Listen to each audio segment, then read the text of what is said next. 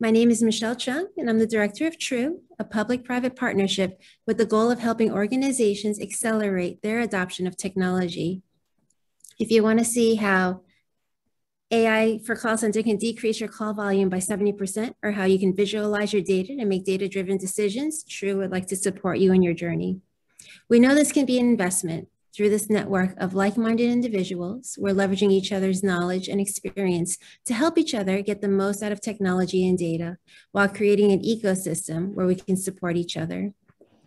Some days you're sharing solutions, some days you're benefiting from someone else's, but through it all, organizations in Hawaii strengthen through this collaboration.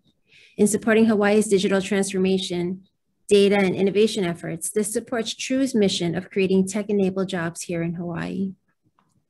The True initiative is an initiative of the Hawaii Executive Collaborative. If you're interested to learn how you or your organization can be a part of True, or to see other use cases and solutions, please visit us at hec.org/true or connect with me. Today's webinar is focused on how to become a digital-first organization and how you can engage customers in a new way. We'll hear a lot about digital transformation, which is accelerated during COVID. Today, we'll hear about one organization's journey and get a backstage pass into their rebrand and digital products. We have a short agenda today. We're going to start off with a presentation revolving around Central Pacific Bank as a use case, and then we will be opening it up to Q&A.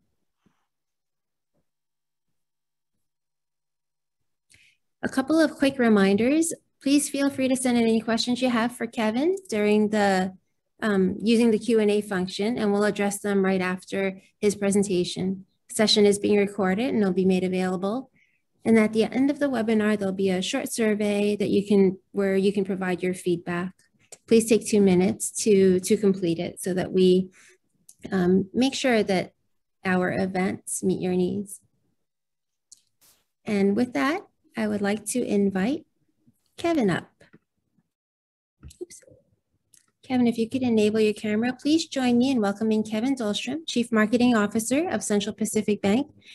He's been a founder and a senior exec to 5 tech startups and 3 public companies and has over 25 years of digital marketing and product development experience. Aloha, everybody. Get my video started here. I'm going to share a presentation.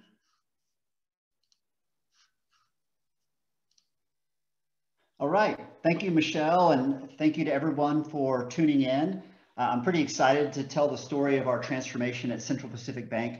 You know, we actually began our transformation right before COVID happened. And so the timing ended up being great because, as you know, and as Michelle mentioned, COVID really accelerated everything. It really accelerated the need, and especially for banks, to transform themselves into digital-first organizations. And so I'm going to tell you the story of how we did that. As Michelle said, you'll get a backstage pass. I'm going to present for about 20 minutes, and then you can ask any questions you want. I'm open to personal, professional. The wilder the question, the better. So I thought first I'd start off with a little bit about me. So I just joined Central Pacific Bank as the Chief Marketing Officer a little over a year ago, as I said, right before the pandemic. And it's kind of a fun story of how I joined. So I split my time right now between Honolulu and Boulder, Colorado, and I had moved my family to Boulder and was planning to take some time off between gigs before I looked for my next gig. And I got a call out of the blue from a friend of mine that I worked with 2 companies ago. And he said, hey, I just joined the board of this bank in Hawaii called Central Pacific Bank. And they recently hired a new CEO. And he's a tech guy. He's really looking to change things and do some interesting things. Are you interested? And I said, well, Chris, you had me at Hawaii, so of course I'm interested. But actually, it was very serendipitous because the things that Paul Yonamine, our CEO, wanted to do aligned incredibly well with some of my own views on where banking is headed and where business is headed in general. So it was incredibly serendipitous. So one tip I would have for any of you folks who are younger in your career is always leave companies on good terms and maintain relationships with the people that you work with, because that's how serendipity happens. It happens over a long course of time. But in my case, every single job I've ever had has come through that sort of serendipity, through my network. So I've been in financial services for a long time, mostly with smaller companies, with startup type companies. I also do a lot of angel investing and I advise companies on the side. And as you can tell from this picture, I'm also an avid rock climber. That's why I spend a good bit of the year in Colorado. This is one of my favorite pictures. That's about 5 minutes away from where I live. I've got a family, a wife and 2 daughters. And if you want to follow some of my thoughts on banking and on life, you can check me out on Twitter at Camp4. There's a link in my profile that actually goes in. It's a long article on Medium about some of my thoughts on how banking is transforming. And so if you want more detail, just look at that link in my Twitter profile. So I always like to start with our mission at Central Pacific Bank. And our mission is to bring the aloha spirit to banking. And you may think that that sounds a little bit frou-frou, not really concrete, but that's on purpose, because if you think about banking, imagine, for example, a big bank. Whatever you imagine the aloha spirit to be, banks are anything but that. And so then take a moment and imagine what a bank might look like that brings the aloha spirit to banking. Again, whatever you might imagine the aloha spirit to be, it would probably look very different than today's banks. And that's really what we're trying to do at Central Pacific. So as we entered this transformation, we had really 3 guiding principles. Number 1, Paul, our CEO, is very clear that he wanted to become a digital first bank. And what that means is everything you do it first with an eye toward digital. And that's based on an assumption that digital is very quickly going to become the primary channel for all banks. And we're not excluded from that. The second thing is an idea that we stole from Google, actually, which is 10x thinking. So, it's easy within a company to identify lots of incremental improvements, and those things are important. I call those the 10% wins. But it's equally important to think really big and think 10x. Like how could we scale our company 10x over the next few years? Those big ideas are really what drives the long-term growth of any company. And then finally, we wanted to stay true to our roots. And I'll talk a lot about our history, but we've got an amazing legacy at Central Pacific Bank, and we didn't want to stray from that. In fact, it's really hard to stray from the things that you can authentically do as a company. So I'll start off by talking a little bit about the banking landscape, and hopefully a lot of this will ring true to you as a banking customer. So first of all, banking is an enormous industry. It's $1 trillion industry in the US alone. I'm talking about revenue, but it's in the midst of a major disruption. If you look at the banking industry, there's roughly 10,000 banks in the US, and about half the market is the big 4 banks. So JP Morgan, Bank of America, Wells Fargo, and Citibank. And what I often like to say is the way that you bank today is actually almost identical to the way that your grandfather banked, decades ago. Now you've got an app in your pocket, so that's different. But really the way that the banking products work, the processes, the relationship works is the same, and it's been the same for many decades.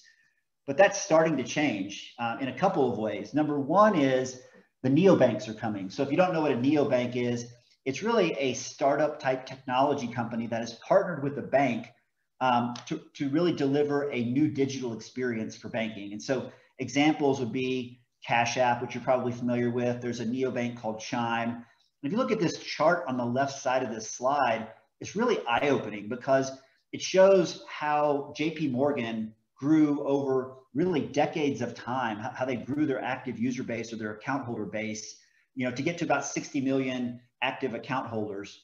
Then the purple and the green lines are for Venmo and Cash App. And look how quickly they've been able to scale to the same level, and look at the trajectory they're on. So this is a real threat to banking, and it's really starting to transform the way consumers think about banks. The second trend going on is, crypto and decentralized finance are really transforming all aspects of financial services. So, obviously we've all heard of Bitcoin and crypto trading, and decentralized finance is something that you may not know as much about, but it's really the larger transformation that's happening in financial services. You might have heard of companies like Coinbase, which has well over 60 million crypto accounts, or companies like BlockFi. And these companies are approaching financial services from a completely different angle, and they are absolutely entering the banking space, starting to offer things like checking accounts and credit cards. So that's yet another threat that banks face. And then finally, I actually believe the biggest trend that's happening in banking right now is that money is starting to infiltrate culture. And so if you look at what some of the neobanks have done, for example, I'll talk about Square, which has the Cash App.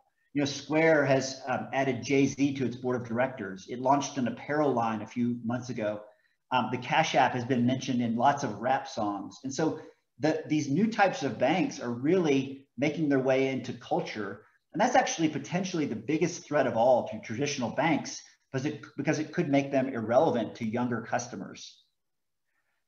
So related to that, you know, younger customers think differently than the previous generations, and they're much more socially conscious. And, you know, I mentioned earlier that I'm a rock climber. So I was listening to a podcast with a famous rock climber named Alex Honnold a few weeks ago. And in the middle of this podcast, which was not about banking at all, it was about rock climbing, Alex Honnold kind of went on a rant about banking being a way to make a social impact. So I'm going to play you a little clip from that podcast that really I thought was pretty eye-opening for me. Because so banking is pretty much the number one thing that you can do for personal impact, which is funny because it's so much less satisfying than like changing your diet, let's say, because it's less obvious. But the thing is, wherever you bank, you know, they're using your money the whole time that it sits in whatever account. You know, like you put it into an account and then they're investing it in things, they're spending it, they're like using it basically. And so, you know, a famous example is like Wells Fargo with the Code Access Pipeline or something. But in general, every bank, you know, every major bank in America is supporting both sides of the political aisle.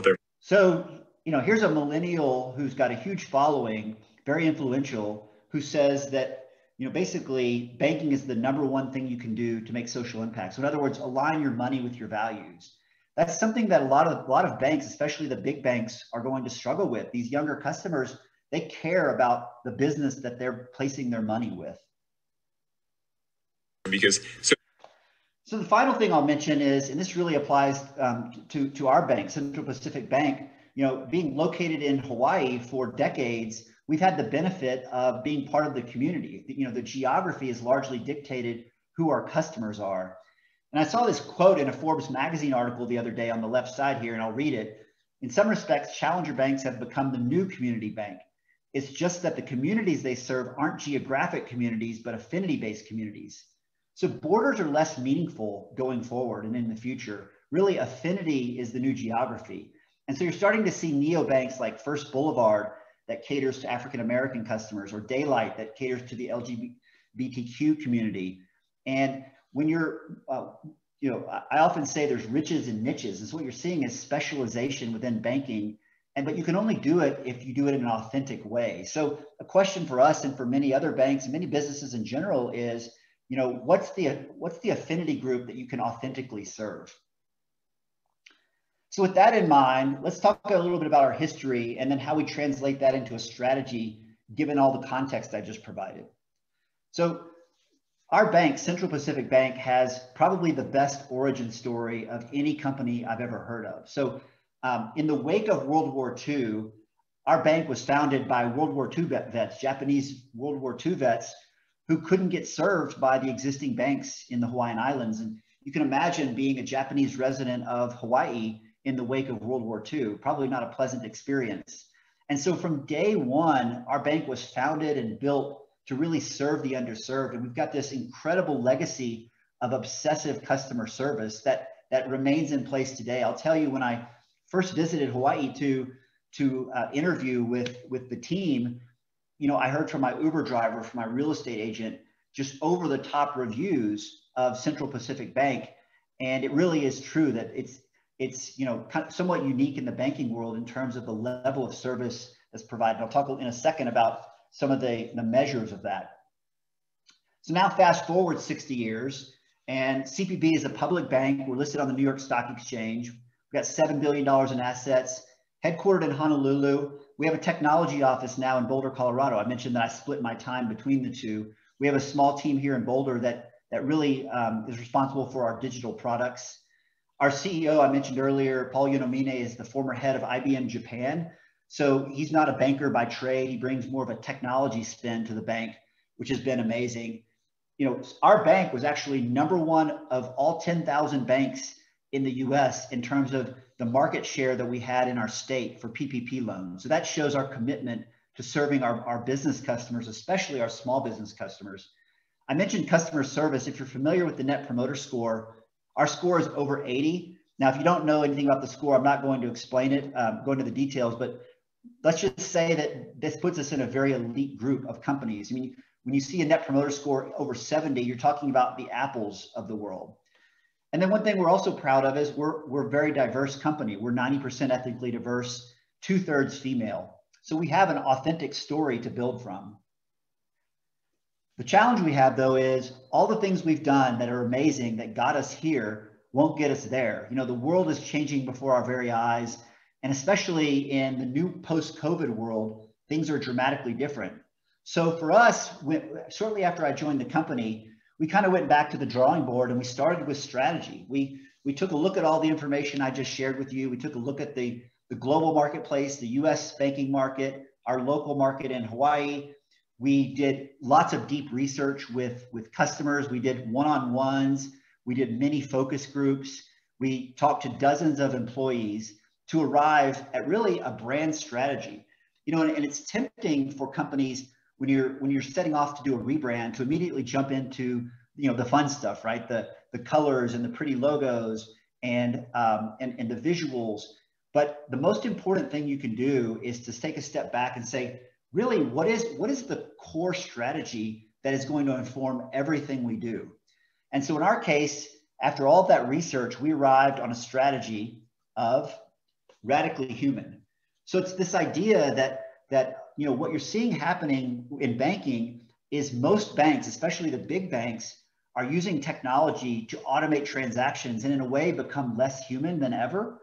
We actually want to go the exact opposite direction. We want to use technology to become more human because our customers want that human connection. In fact, we want to be radically human. So these words, radically human, you can probably imagine what a bank might start to look like that is radically human. And that's the role of a brand strategy, is it should inform everything you do, from the way things look to the way that you act to the way that your products work. So I'm going to play a quick video that really kind of captures the essence of this radically human idea. And keep in mind that we did all this work right in the midst of the pandemic. So it's got a heavy pandemic spin to it, but I think you'll get the idea.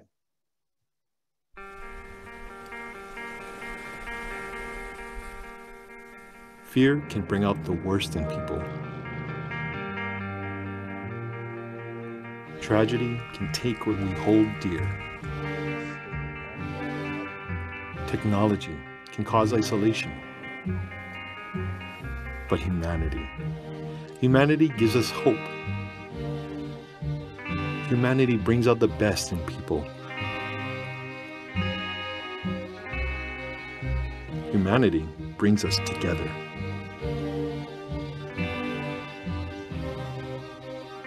So when the world suddenly seems so uncertain, so radically challenging, and radically different, now is the time to say something other banks can't say. Now is the time to be something other banks can't be.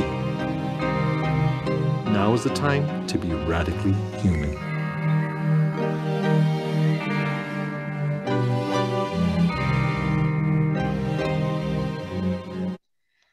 So I've probably seen that video at least 50 times now, and it still gives me chills every time I watch it, because, you know, really in today's world, humanity is in short supply. And I love this as a brand positioning because, you know, the whole idea behind a brand is to create something distinctive and to say things that your competitors can't say. And I'm pretty sure that Wells Fargo, you know, the board of directors at Wells Fargo isn't sitting in meetings talking about how they can become radically human, but we are, and that's going to be our unique brand territory that we'll stake out. So now the question is, how do you translate that brand strategy into action? You know, how do you deliver radical humanity at scale, given all the changes that are happening in banking that I covered earlier? And so for us, it's been this very large modernization and transformation project, which means really three things: is a new look and feel. So I'll walk you through, in just a second, I'll walk you through the new brand that we've created around this idea of radical humanity. New places, you know, we still have a business in Hawaii that has over 30 branches. We have a big headquarters in downtown Honolulu. We wanted those places to represent our radically human brand. And then finally, and most importantly, our new digital first products. And I'll show you all of this.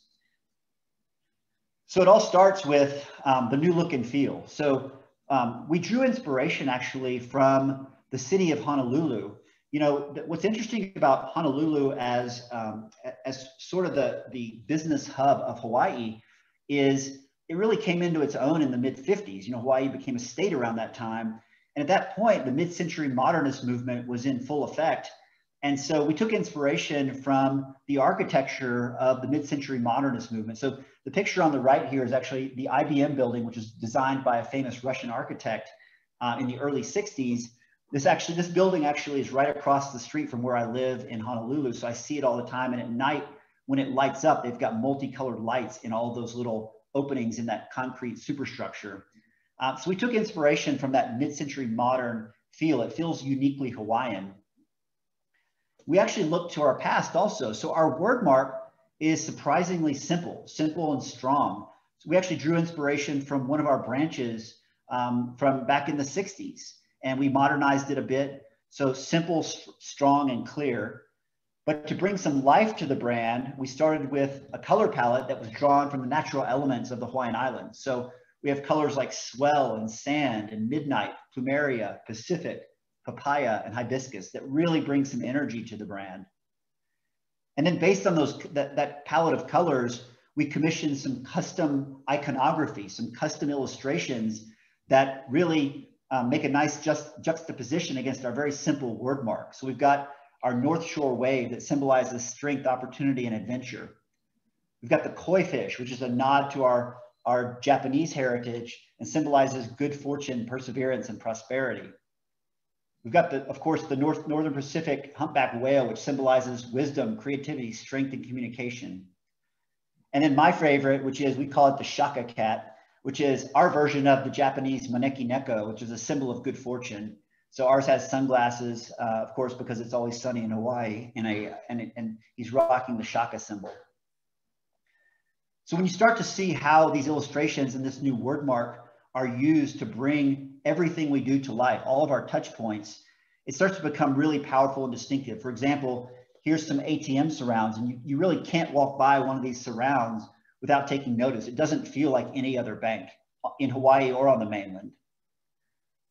Our cards, here's how that look translates into our cards for both business and consumer. And then of course, digital products. So we've done a complete reboot of our digital products. And you know, our products today are on par with any bank in Hawaii or on the mainland.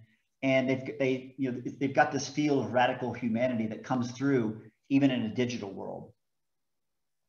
And then I talked about our places. So we did something pretty radical with our headquarters building, which is in downtown Honolulu. We transformed the entire first floor into a co-working space. And there's an Aloha Beer Company location. There's a Starbucks pickup location. It's a free co-working space for anybody in the community to use. It's got conference rooms, quiet workspaces.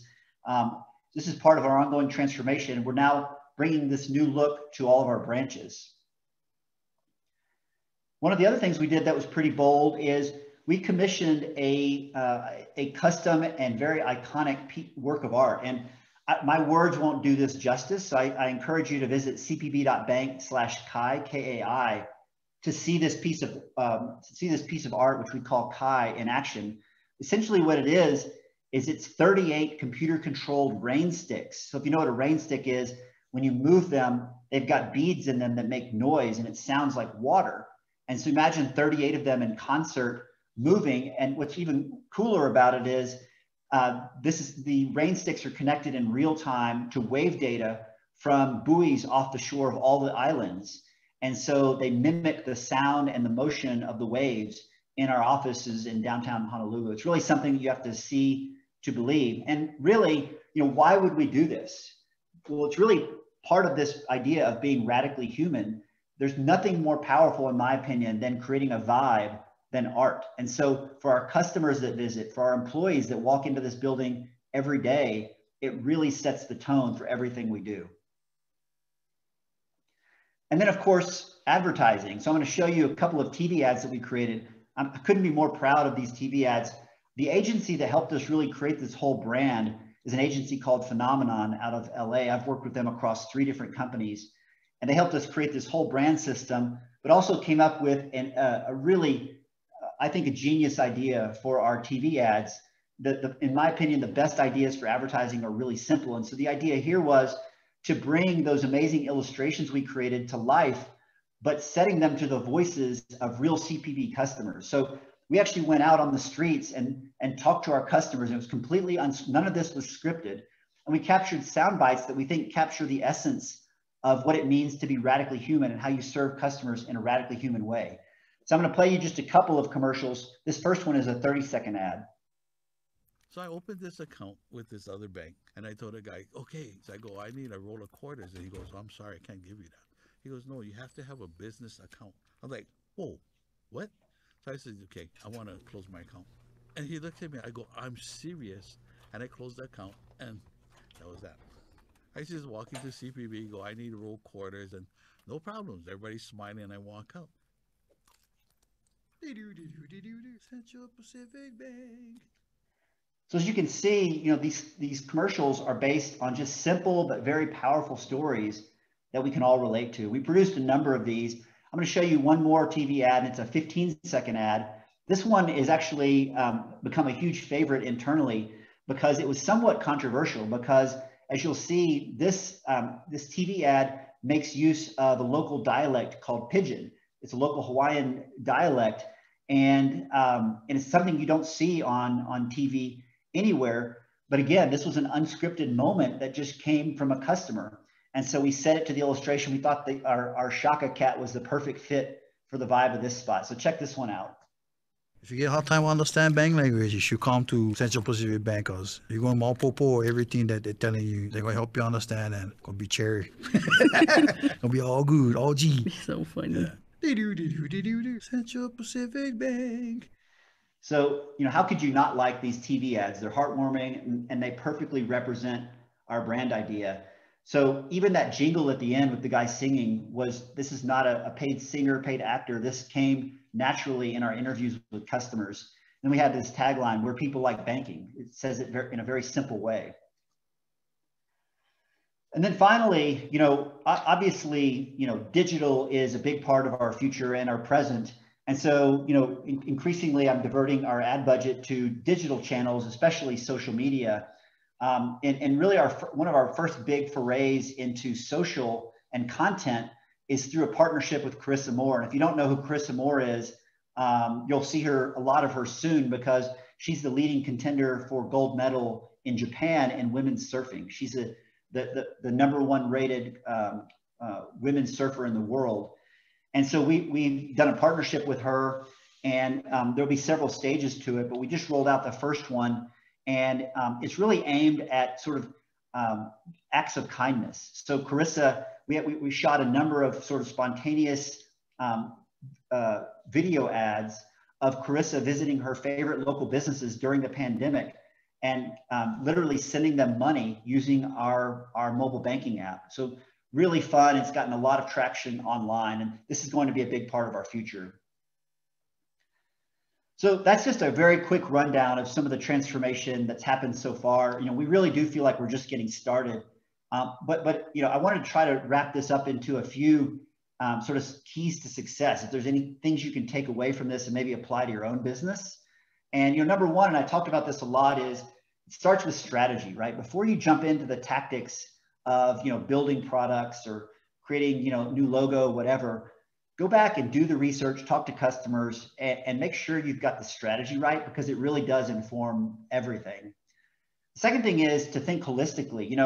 I think if you said, what is a brand to a lot of people, they would probably associate it with, a logo or certain colors or a TV ad. But really what a brand is, it's how your customers feel about your company. And so in that context, a brand is everything that you do. It's all your touch points. So it's everything from the way that we greet customers, to the way our products look, to the way our products work, to our spaces. And so we really tried to think about this transformation in a very holistic way. And then finally, and the single most important thing is when you do a transformation like this, you really have to put the effort to bring everyone along on the journey. You know, we've got over 800 employees at Central Pacific Bank. And I will tell you, during this transformation, we did multi-hour brand workshops with every single employee in the company. And it was a huge effort, but it really paid off in a huge way because we had buy-in and we got ideas from our employees along the way.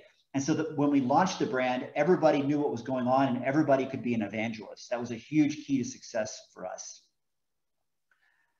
So I'll conclude by kind of talking a little bit about what's next. And unfortunately, I can't share a lot of details here, but I can give you some ideas of directionally where we're headed. You know, I was hired to really do two things at the bank. Number one is to help really drive the transformation that had already begun to become a digital first bank, really focused on Hawaii. The second part of my job, though, our CEO, Paul, gave me the mandate that, you know, look, we need to be thinking outside of Hawaii. We've got a large customer base in Japan. The mainland is untapped for us. And so we're really thinking beyond our borders going forward. And we've got some exciting stuff in the pipeline that I can't quite talk about yet, but I'll drop some hints on you. So, you know, what is the future? Given everything that I've talked about, you know, imagine a bank that aligns your money with your values. Back to that quote from that famous rock climber, Alex Honnold, this is what customers increasingly want. You know, imagine a bank that puts all your products in one beautiful app. You know, even though most banks have digital banking apps, most haven't done a great job at bringing everything together in a simple way where all of your products work well together and you can move money without friction. You know, imagine transacting effortlessly in cash, credit, or crypto. You know, whether or not you own crypto today, it's a big part of our future. And so we're really thinking about these things interchangeably. And imagine, for example, if you're in your app, you could just swipe with your thumb and move cash around between credit or crypto or your checking account. And then, of course, we'll never lose sight of our obsession with customer service. And so we're thinking a lot about how do you deliver Aloha service at scale? So we're investing heavily in things like text chat, video chat. That'll be a big part of our future, and it'll be something we always differentiate on. So in short, you know, I can't tell you what we're working on, especially as it relates to our mainland projects, but I'll just drop one last hint that I can tell you that our future looks swell. So I'll let you draw your own conclusions about where we're headed from there. So with that, I'll wrap up and I'll just say, you know, if you have any questions or want to reach out to me, my email is on the screen. You can follow me on Twitter. I do want to give a shout out to some of our agency partners who have played a huge role in this transformation. So I mentioned on the brand side, you know, Phenomenon is our agency of record. Our media agency is Anthology Group in Honolulu. And then I mentioned the importance of managing organizational change and rolling out the brand in a collaborative way with employees. We hired a consultant actually named David Cole who specializes in that. So David's email address is on the screen too. He's fantastic if you're in the midst of driving change in your organization and want some help really getting buy-in from your employees. So with that, I'll stop and I'm happy to take any questions that you guys might have. I'm looking at the Q&A right here. Someone said it would be great to hear a separate presentation at a later time about rock climbing. Nothing would make me happier. It's probably my favorite topic. We've got so we've got a question from Lance. Says, how does CPB address the item that many consumers dislike the most, fees for every little thing, kind of the nickel and diming that add up to a really high APR, and they make up a lot of the commercial bank models profit? That's a great question. And that's an issue that's being forced by many of these neobanks, because a lot of the neobank products, one of the things that's appealing about them is they're essentially fee-free.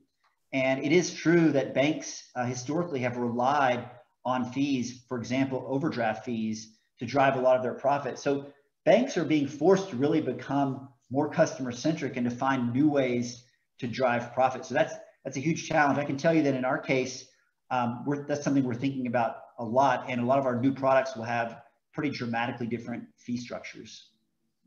Got another question here from Kim.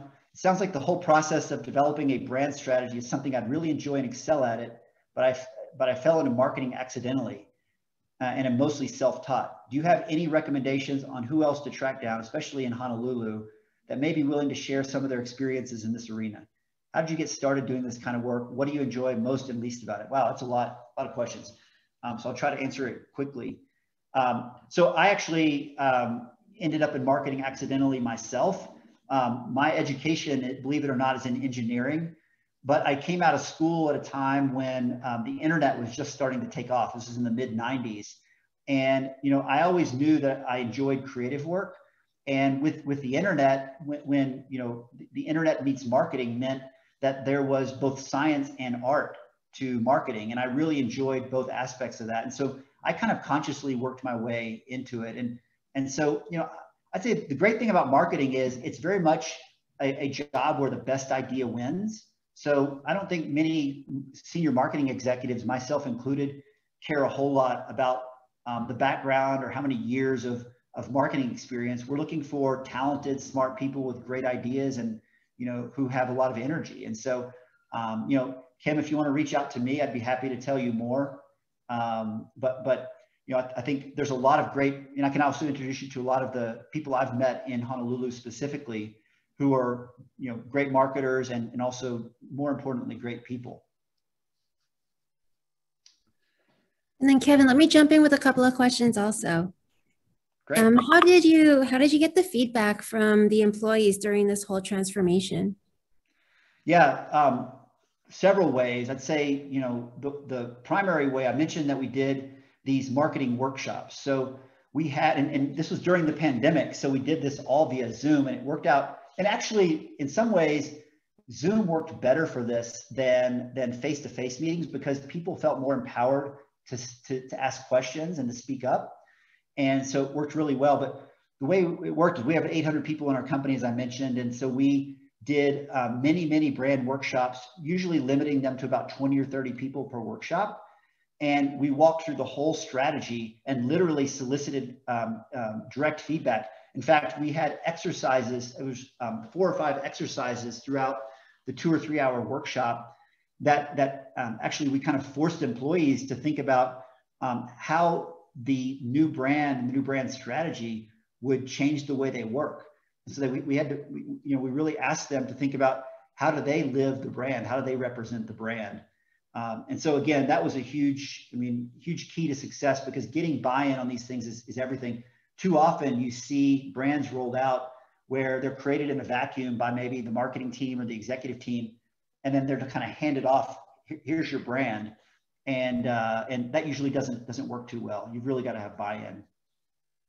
Oh, that's great. And then digital transformation, it sounds like you guys have been at it for quite a while. What was the most challenging part of it and how did you overcome it?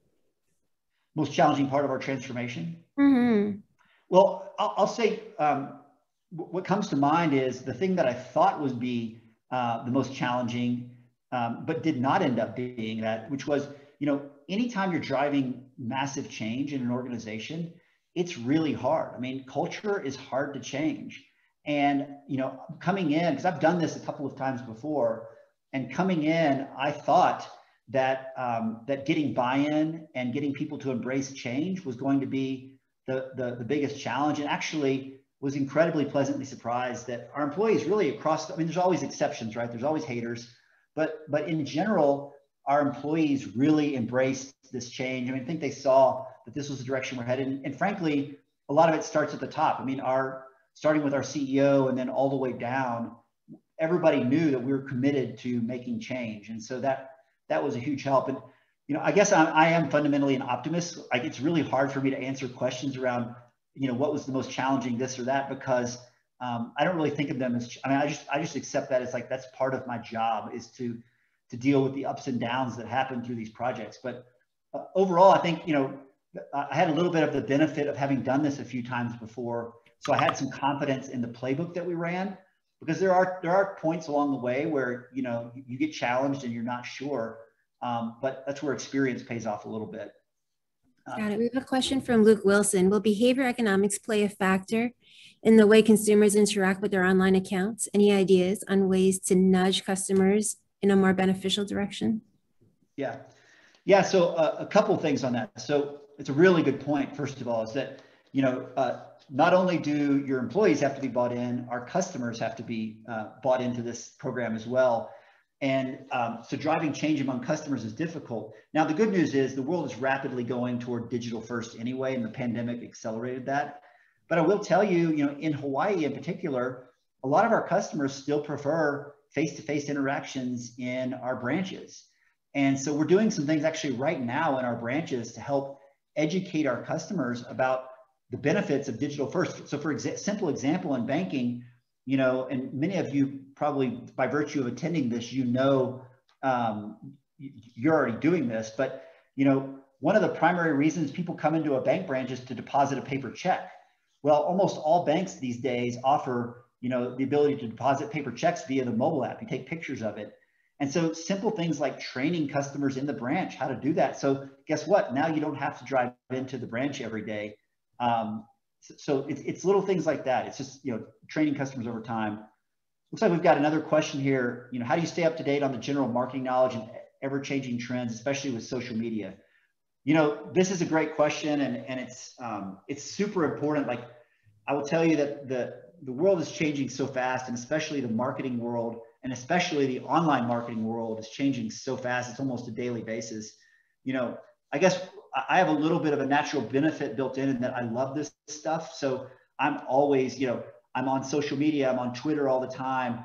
I view it as part of my job, but it's also just a personal interest of mine to stay up to date on what's happening in marketing. And so I guess the really like sort of philosophical answer to that question is, whatever your job is, try to find something that you're interested in beyond just, working and getting a paycheck. Try to find something that you have interest in from a personal standpoint, because you're always going to perform better at that job if it's something you love. And again, I came out of school thinking I was going to be an engineer, and thank goodness I didn't take that path, because I was not wired to be an engineer. I'm wired to be a marketer.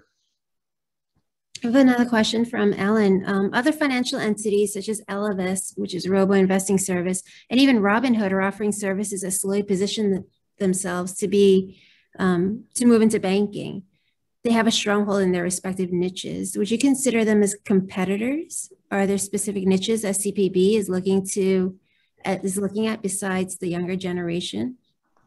Yeah, so it's a great point. I mentioned, I had that slide early on that said the neobanks are coming. I would consider, Robinhood and companies like that to be, neobank type companies, huge customer bases, and they're going to be a real threat to banking.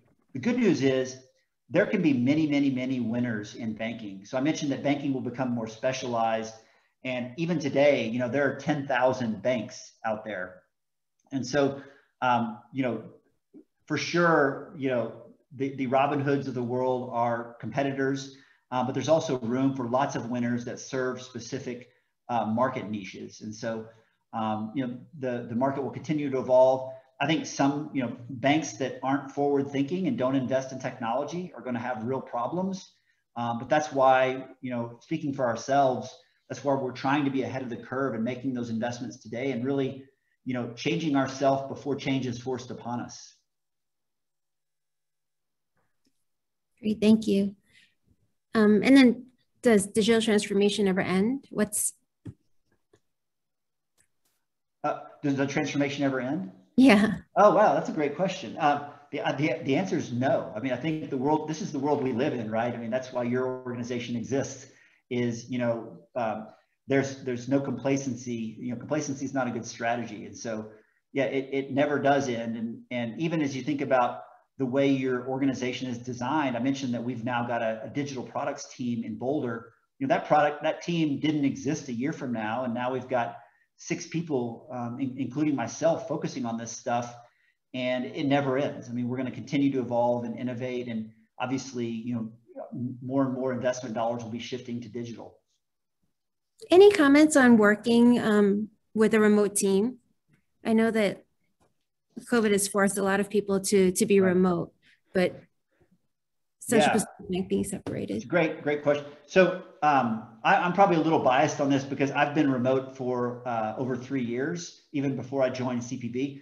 And I think what a lot of companies were surprised by when they were forced to go remote is that it worked really well. Like, I can speak for CPB. we didn't miss a beat. In fact, we've, if you watch our earnings announcements for the past few quarters, we're performing better than ever, but just announced one of our best quarters ever. And so, it works really well. I think, you have to make a little bit of extra effort to stay in touch and to over communicate. There's definitely some tips and tricks to it, but, that's the world we live in now. I think we're never going back to a completely office-centric culture. And so companies that don't embrace that are going to struggle. We've now got employees really spread in several locations on the mainland now. And that, 2 years ago, I think that would have been considered a crazy idea for our business. So I'm seeing maybe one more question and then we'll wrap it up here. Random question. What is something you read or a podcast you listened to that you thought was inspiring or motivating recently? And then there's a related question here. It says, I first heard you on a podcast with Chris Powers. Can you talk about purpose in your work? Wow. So I'll try to answer all this bundled up together. So, someone asked an earlier question about how to stay up to speed on what's happening in marketing or in business. And podcasts are incredible. It's kind of hard to believe that all this great stuff is out there for free. And it's really, in some ways, kind of overwhelming. And so I do listen, when I'm going on a walk or when I'm driving, I listen to podcasts. I actually personally draw a lot of inspiration from learning about things outside of my immediate work. So things outside of banking or outside of marketing. So, in my case, I get a lot of inspiration from climbing, and I listen to other climbers about some of the challenges they face. And then to the second question, can I talk about purpose in my work? I kind of talked about this a little bit is in kind of finding something that you're really passionate about. For me, I'm probably on the extreme of it's hard for me to be a great employee if I'm not passionate about what I'm doing. So for me, at a very early age, I had to sort of search my soul and figure out what it is that I'm really passionate about. And, I talk a lot about not only the work side of it, finding purpose in the work side of it, but I talk a lot about being multidimensional, meaning that no matter how much you love your work, it's not enough. And if you want to have true happiness, you have to have multiple dimensions to your life, obviously family, but also I believe a pursuit outside of work, which for me is climbing, but for someone else could be anything. But I think that really brings a super important dimension to your life. It introduces you to different people. And when one area of your life's not going well, you always have these other areas to lean on. So this idea of being multidimensional is something I've written about on Twitter, if you guys want to check it out. And then last question, what's CPB's competitive advantage compared to mainland banks as CPB expands beyond Hawaii? Unfortunately, I can't talk a lot about specifics here, but I can tell you that is the central question we asked ourselves as we started to build, think about our mainland strategy. We did not want to be a Me Too bank. And so we've really put a lot of effort into building out features that are unique in the marketplace. And I will tell you that that the advantage that we have compared to neobanks, without getting too geeky, without geeking out too much on the details, we are a bank, but we also are behaving like a fintech. I mentioned we have this group in Boulder. And so I like to think we have the best of both, like behaving like a startup, but we're also a bank, because all these neobanks, whether it be Robinhood or anybody else, on the back end, they have to actually partner with a chartered bank. And so if you look at the fine print on any of these neobanks websites, it'll tell you which bank they've partnered with to provide these services. And that's ultimately a challenging relationship to manage in terms of innovation, because the neobank can only innovate as much as their bank sponsor will let them. And in our case, we are the bank, we are the fintech. And so I think that's, at a top level, you can imagine all sorts of interesting things you can do when you kind of bring it all together and have the best of both worlds. So with that, I think I'll stop there. There was a lot of great questions. I've been talking a lot. Thank you again, Michelle, and thanks to everybody for your time. And again, my email address and my Twitter handle are on the screen. Feel free to reach out to me anytime, and I'm pretty responsive 24/7. So again, thank you, everybody. Great. Thank you, Kevin. Thank you so much for sharing everything you did. And thank you to the audience for the wonderful questions.